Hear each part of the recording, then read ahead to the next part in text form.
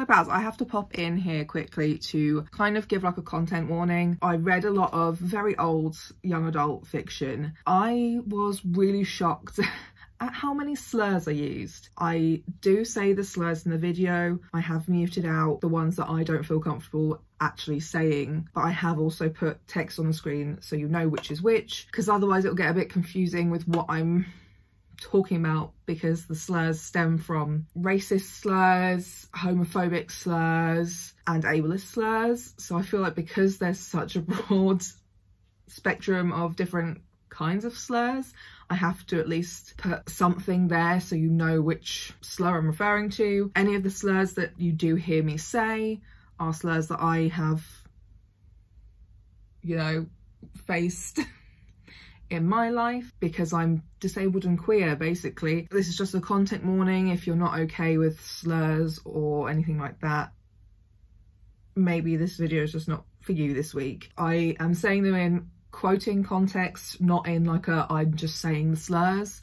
I am quoting from these books. Thank you, and I hope you watch a different video or another video. Or if you watch this video, I hope you enjoy it and have some good insight. But I felt like I had to do a content warning. I didn't feel comfortable just sticking a load of slurs in a video and not warning you beforehand. So there we go. Thank you very much.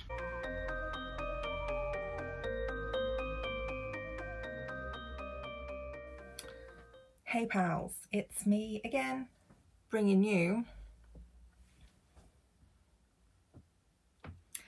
my early 2000s teen dream reading vlog. Basically, it was a wild ride. Some books I had a great time, some books were really bad, like really bad. So I'm going to take you through it with me, you know. For the most part, the first book I read was My Mad Fat Diary by Ray Earl. I watched the TV show years ago. I just kind of saw this in the charity shop and I was like, you know what, fuck it. I think I paid 50p or a pound, I don't remember, for the book. So, you know, I had a great time reading it for the most part. Just need to read this line real quick. I just need to read this out. So there were really some moments in this book they just like, what? And this is one of them, but in like a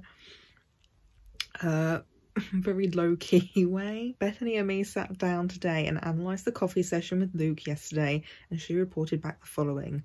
Luke is undecided about the whole relationship issue. Luke likes me and thinks I'm a good laugh, but thinks I'm a bit insecure. Luke feels under a lot of pressure to do well in his A-levels as he would like to be in marketing. What? Marketing. Okay, alright.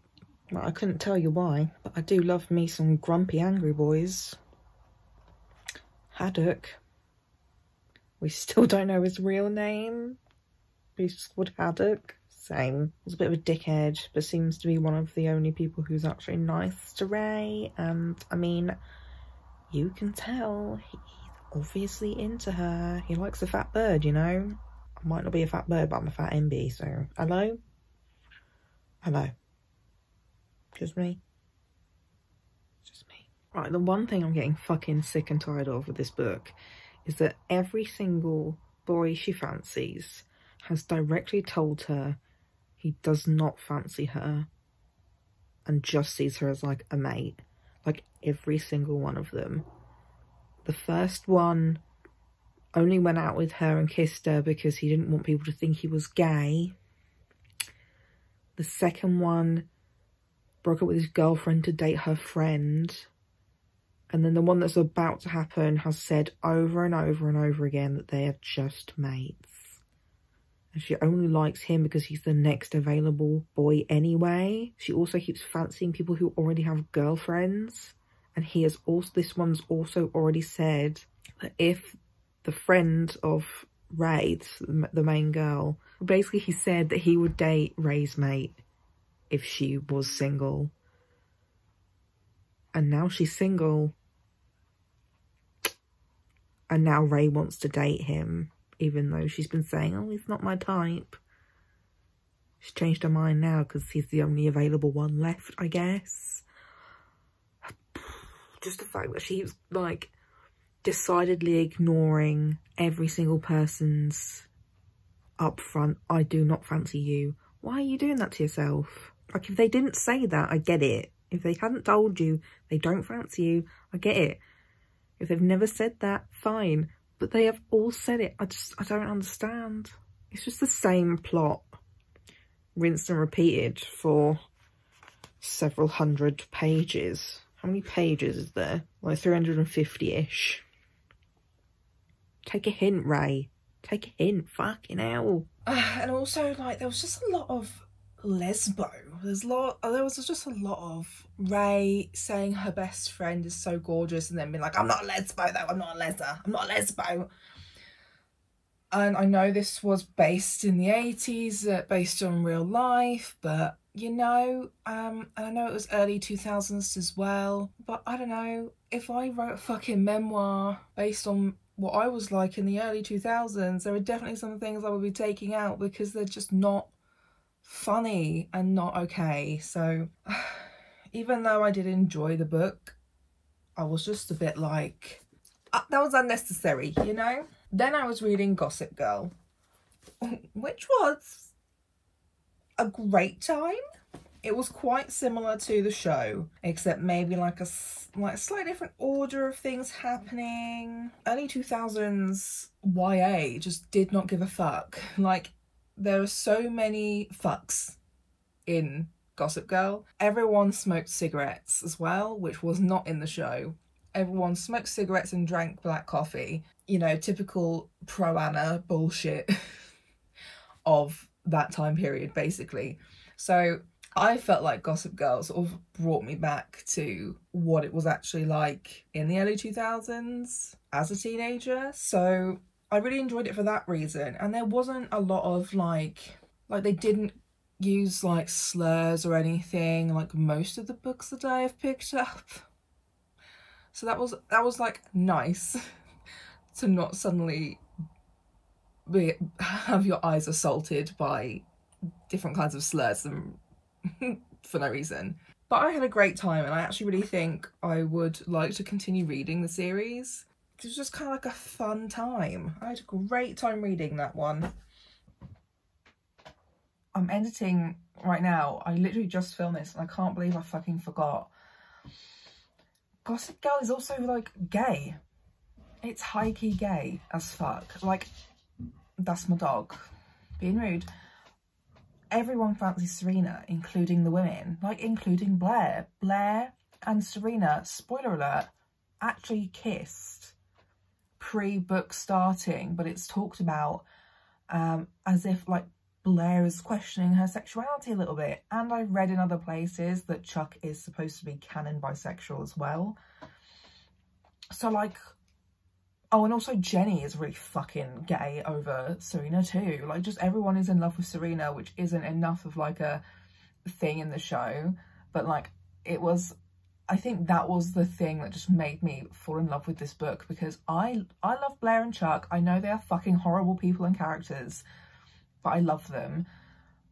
And I just think that this added layer in the book of them both being actually possibly queer is amazing. And I can't believe I completely fucking forgot to say it as I filmed 10 minutes ago, but there you go. Then I read Meg Cabot's Mediator. I had a lot to say in the clips that will be inserted here. So I'm a bit over halfway through Mediator, the first book. I remember loving this as a teenager. Reading it now, not so much. I don't like the main character very much. The main character is kind of like one of them sarky edgelords that are not done very well very often. It's not often I read something with characters like this that I feel like they've been done justice. They always end up being kind of like a shitty edgelord who kind of just says rude, offensive things semi-regularly, like it's cool, and it's just, it's not, it's boring and I don't like it. So really, I think once I finish this book, because I don't have a lot left, I don't know if I'll continue this series, which sucks, because like I found The Princess Diaries, so I read the first book of that this year. I found that book really funny, interesting, kind of woke, considering it's a book from the early 2000s, and kind of like politically involved. This kind of swings the other way. There's a lot of references that just feel really offensive. Like there's something about how being called a queen in Brooklyn isn't a compliment, and I feel like the only connection that has is to drag queens. I don't like that. Like, she moves to California, that has a lot of colonization history with Native Americans. For a start, she keeps swapping between calling them Native Americans and, like, I don't know why she keeps swapping between the two. Pick one and pick the one that is correct, you know? You know, like, her main love interest is a Latin ex-ghost man of age 20, and she is she a sophomore? I've forgotten. But what, probably 16 years old, and there's already like a hinted romance straight away. And not only is he 20, but add 150 years onto that because he died a long time ago. And like that was one of my big points with Twilight. It's like, no, Edward is not just a teenager. He's been alive for several hundred years. That's not okay. I don't like that. You're gross. And like, kind of back on the main character's like edgelordness for a second. Like, she kind of has this thing of like, I'm so normal, I'm so normal. My poor mum, I'm awkward, not like other girls. But I'm really normal like every other girl. It's like, again, pick one, or just don't say either of those things. Shut the fuck up. There's a lot of expedition in between when people speak. So instead of having like a normal paced conversation, it's dragged out for several pages because in between people speaking, there's just a lot of useless shit. So that's a writing problem, but it's a lot to do with the character as well, because it's all in first person. And she's like, I like to keep to myself. I don't really talk to people.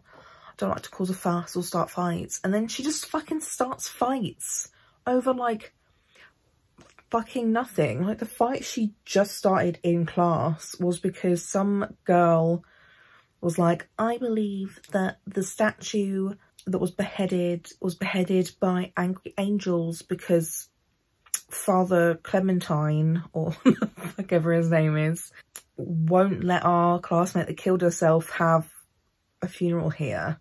And she's like, what a dumb bitch. It's obviously not angels because it was me and the ghost of the dead girl.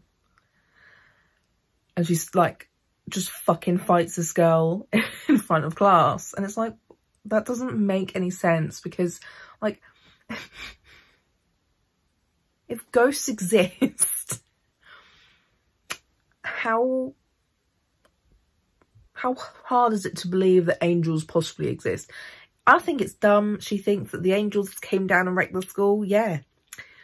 But I wouldn't have fucking argued with her in front of the entire fucking class about it, because it's just like, let her believe her dumb shit. Just let her believe her dumb shit. Her friend fucking killed herself, you know? You know, like, it do not make sense. You know, I just don't like her very much. R.I.P. one of the book series that got me into reading in the first place. Because it's shit. Shit.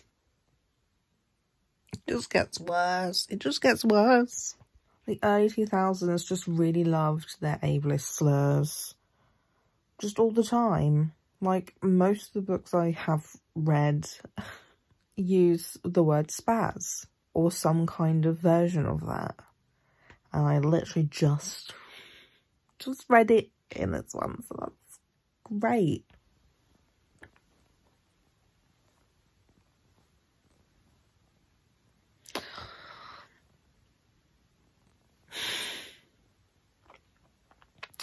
She's doing Brazilian voodoo.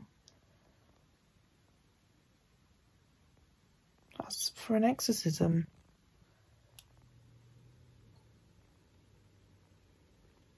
She's literally at a Catholic school. But you know, gotta get that cultural appropriation in there a little bit more, don't we? This is something that bothers me a lot in storytelling. It happens very often and it just doesn't really make any sense to me. So a chapter has ended, they're at the beach, sunset. New chapter starts, it's at midnight, but then the next like 4 pages are what happened between the previous chapter ending and this one starting. Why didn't you just go chronologically? I mean, it ended with the sun setting and she was out with her friends. The next chapter could have started when she arrived home for dinner and just gone from there, rather than skipping ahead to only skip back again to then like get back to that point in time. I just don't understand why writers do that. What was the point? But yeah, this was like the biggest fucking disappointment. Loads of slurs. They also used the word, which I don't think I included in my clips, as well as things like spaz, along with a lot of like racist shit. Like, fucking hell, Meg Cabot, what are you doing? Hello? Hello? Come here. Liz. Okay, well done then. Wow. Remember the days when YA books were only 200 pages long?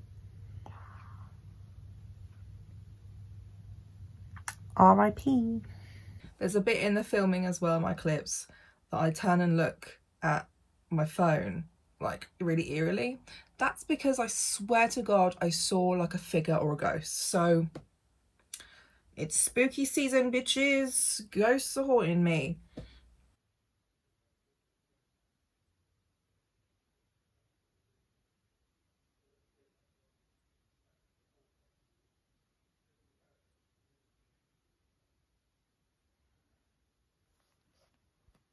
I had really fond memories of this book series, so I'm just really let down, and I don't know if I'm going to continue reading it because I have 1 through 5. I don't know if I'm going to continue reading the series because this first book was just such a fucking fail. It was dreadful. And then onto sort of like my last but also first series books, whatever. I read The Princess Diaries. I read 2 of the books. So I read the first Princess Diaries earlier in the year. And I was just going to sort of include talking about it. And I did in some clips when I was talking about Mediator. This was also by Meg Cabot as well. And like, book 1 was fantastic. I had a great time. That's what made me go, I'm going to pick up the other books in the series. Again, I got this in one of my local book charity shops. So I got them really cheap. For a start, somehow, instead of reading book 2, I read book 5. So I have a lot of problems with this book. So I didn't realise I'd skipped 3 books, which I would say is kind of bad.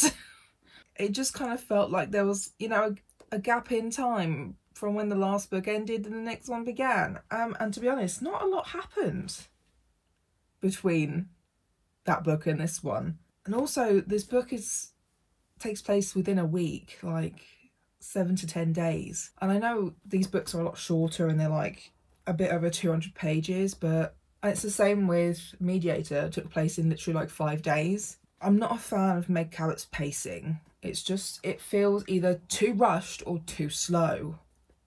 Or it feels like it's trying to be too much in like too small like amount of time. Like I wanted more to happen. But you know, what can happen when you literally see this character every single day? Like that doesn't happen so much in books anymore. So I don't know whether that's just me or whether I just really don't like this pacing and there's an issue with the pacing now. Let me get on to the problems real quick of book 5, besides the fact I didn't realise it was book 5. I was enjoying myself, kind of. She was just really, there was so much repeated in this book as well, that it was just like, can you talk about something else? Like she would just repeat the same 5 things over and over again, which filled up most of this book.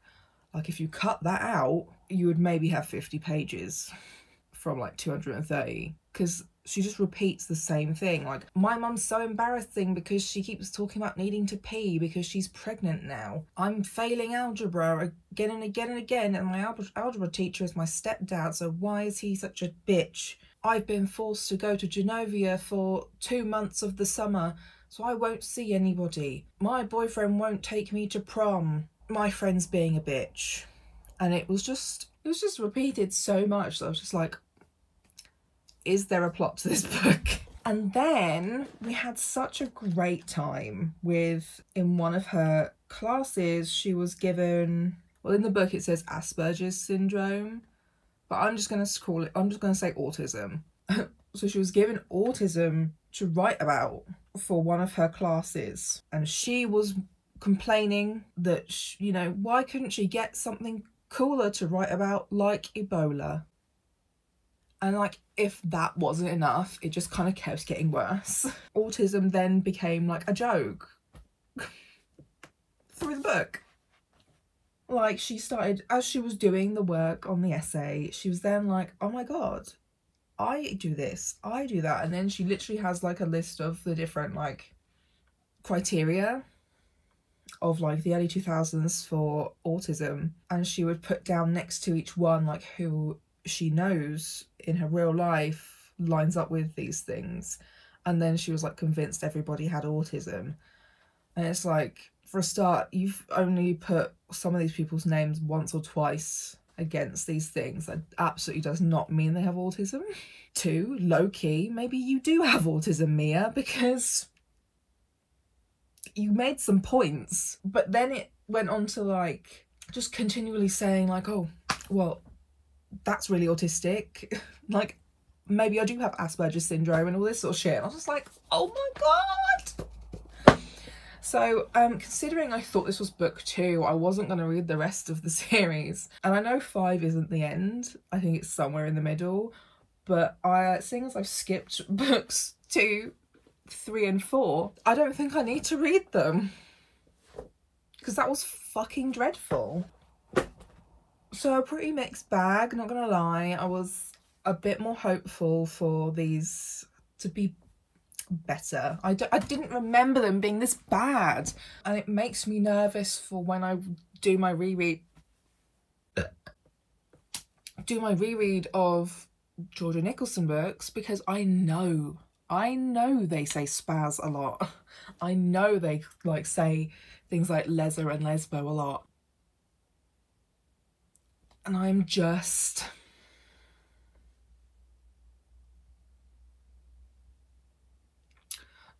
not ready to ruin basically the book series that got me into reading. Besides Harry Potter, that's already been ruined for me, thank you very fucking much. The other book series also being ruined, I am not emotionally ready for that, but we will see. We will see. Fuck. But either way, now I'm currently reading Generation Dead, which is a reread as well. I think this one might be better. It was definitely later in the early 2000s. I think it might be 2008 or 9. Can't remember. But I feel like the book kind of uses the zombie virus as like, I think it could be a good comparison to how disabled people are treated in the real world. So I feel like it might have a better commentary. Hopefully we'll not use so many fucking slurs, or just any slurs. It'll be great, but I mean, I don't have my hopes up that high after being absolutely destroyed. I then also want to read Percy Jackson, because I've been told how amazing those books are, and those are, you know, neuro-diverse characters, dyslexia and ADHD, right? I've never read the books. I watched the shitty film once, I think. So I have high hopes for that being better. I don't really know what else I'm gonna read. I do have Practical Magic that I want to read. I also have the Maze Runner series, or at least the first 2 or 3 books. So I might try reading the first Maze Runner book and see how that is, because mixed bag there too. Don't know about how good that will be. I have a few other like old YA books I want to give a reread and see if I enjoy those or not. Let's see how bad they are.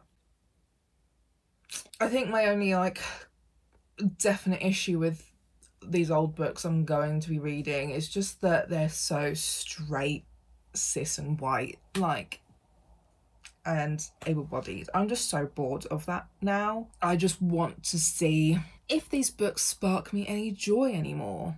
You know, are they worth keeping around to read again? Seems like the answer is mostly no, but we'll see, innit? We'll see. Leave a like and a comment and subscribe to my channel. We're back on the book bullshit again, but I'm also queer and disabled, bitch. So any of those topics,